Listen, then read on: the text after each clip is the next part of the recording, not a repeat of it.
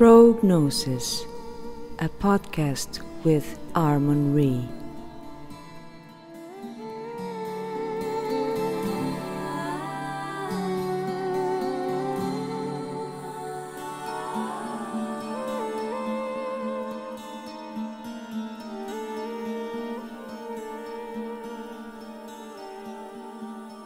Welcome everyone, this is Pro.Gnosis, episode 7, and this time we have with us a guest, Linda Curtis, whom I've met actually at my YouTube channel, if I'm not mistaken. She commented there with very interesting comments, and later on I found her over at Discord chats and also IPS and so on. And I know for a fact that she has a lot of wisdom to share, so I invited her. Welcome, Linda. Thanks for having me, Àrmunn. I'm a little intimidated because you're so much more knowledgeable in so many things than I am. That is not true, or at least it's debatable. At least it's debatable. But anyway, Linda. So let's start there. How did we meet? You started by commenting on a few of my YouTube videos, wasn't that right? Yeah, and I think I found you through IPS back in the day because you were interviewed by him. Hmm. And I liked what you had to say, so therefore I went and found your YouTube. So I think that's where it began. Nice. And then we met over at several Discord servers and had very interesting chats since then. Yep, a lot of great chats. Yeah. So, okay, Linda. One of the things that we usually talk about, and I know that this is a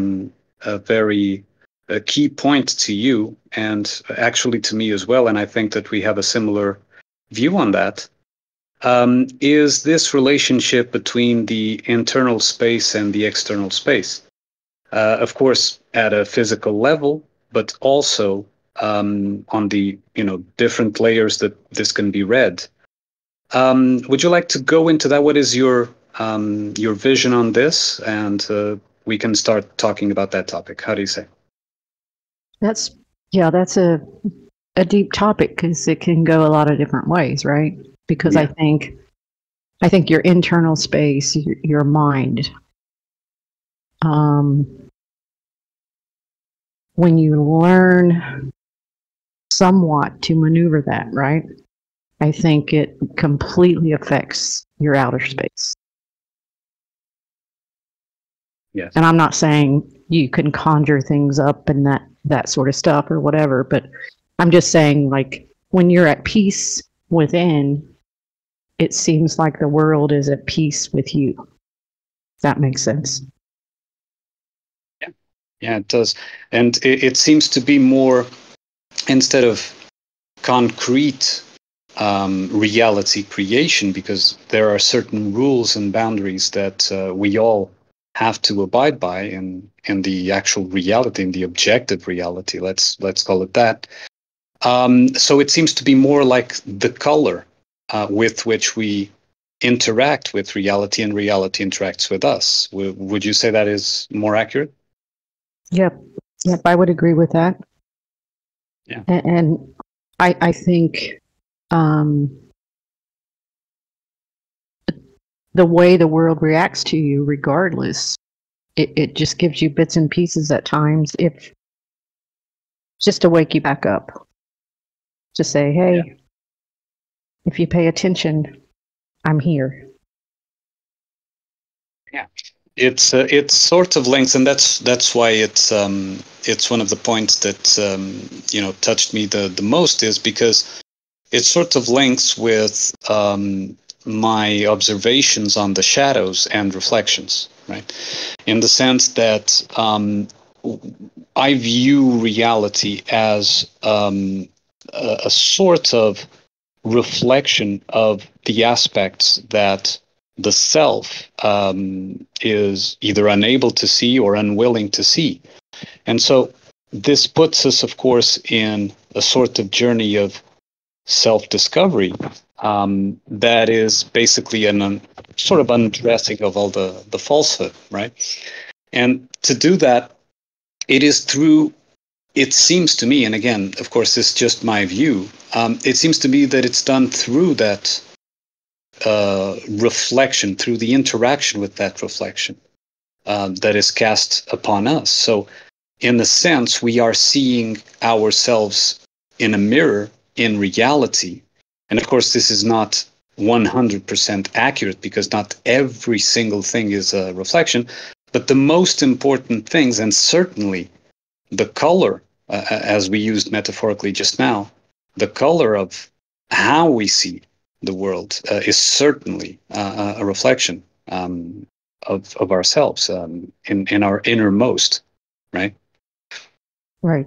And yes, and I think the entirety of reality, like the trees and the birds and everything else, is also a reflection. I mean, you can see a bird chirping and relate it to yourself talking. I mean, everything is related, in my opinion. And it always is pointing back to yourself, to look at yourself and figure yourself out and see how you fit into this entire big, humongous realm that we live in, and how everything works together regardless of if you see it as a negative thing. So it would be equivalent with, for example, and this is used merely as an example for the conversation, of a vision that reality is a sort of spiritual dream made material. So in that sense, when we have a dream, for example, if we dream of, like you were saying, birds and trees and whatever, those are projected by us into the dream. So no one else is creating that dream for us. It comes from us. And it is reflected onto the dream. So there is a part of us that is a bird, that is a tree, etc. And so it reflects onto an actual dream that we're having. And if we transpose this idea, at least, into the physical reality, then if that is correct, if that is in any way accurate, it would also imply, like you said, that we are also projecting those birds and trees and so on, right? Right. And yeah, like I said, it's a big topic, and I was in a chat yesterday, and we kind of went deeper into this because we were talking about space and the way it's presented to us through the media, right? Mm-hmm. And now they're presenting us with nanotech, right? Which is just a very, very small version of, well, we don't even know it exists, right? But right. Yeah. It's the image of it. The image of it. Mm-hmm. But it's basically sort of the same story because outer space is inner space. They're both related. And it's like they're trying to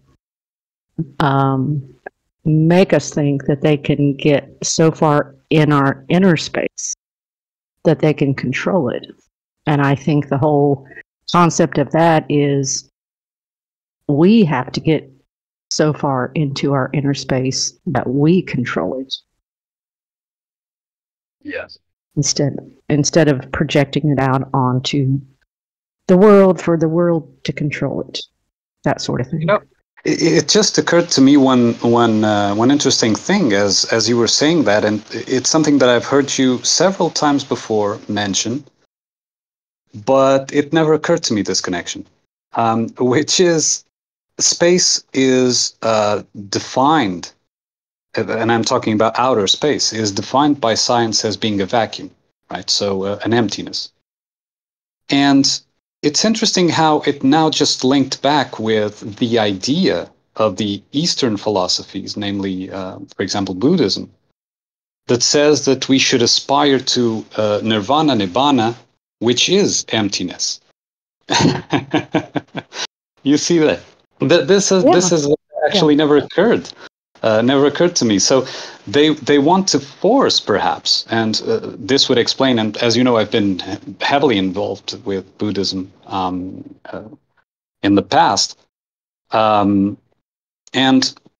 it seems that connection it makes sense. That they, at the same time that they sell space as, the physical nothingness, let's say, they start selling Buddhism and other Eastern philosophies that are similar, where they sell the inner vacuum, the inner nothingness.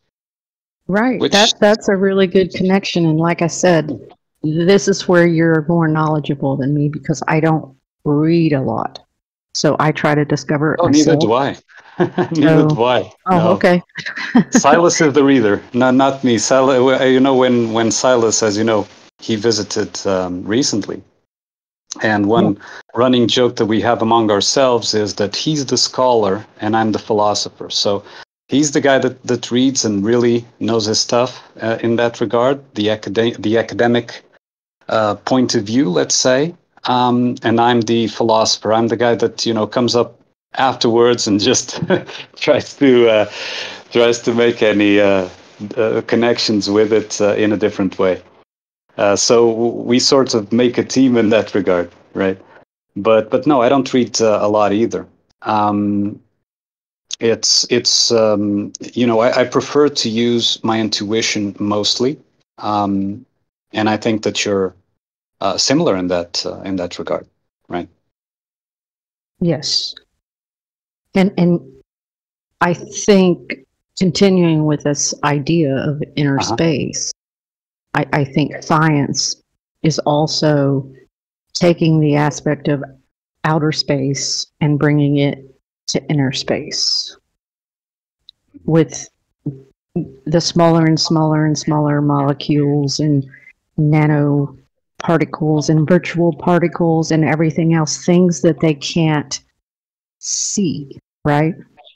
And so when you look at yourself, those little parts of yourself is still what you can't see, either because you don't want to or because you don't want to, or you haven't gotten that far inside, possibly. Yeah. Could that idea link, and this is another inspiring connection that I got just now, could that also link with the several ideas of panspermia that science also holds, which is, if you're not familiar with it, it's like, bits of pollen and seeds and, genetic material supposedly floats in space until it finally lands in a suitable planet and populates that planet with those species. Could that be linked with this idea of a nano thing that you don't see, and of course you can't therefore prove, and all the things that we usually talk about, that nothing of this is proven or provable? But could that be linked, the same idea that you have in inner space, sort of seeds or pollen or that kind of thing, that then regulates your inner behavior when it lands on your own Earth, let's say?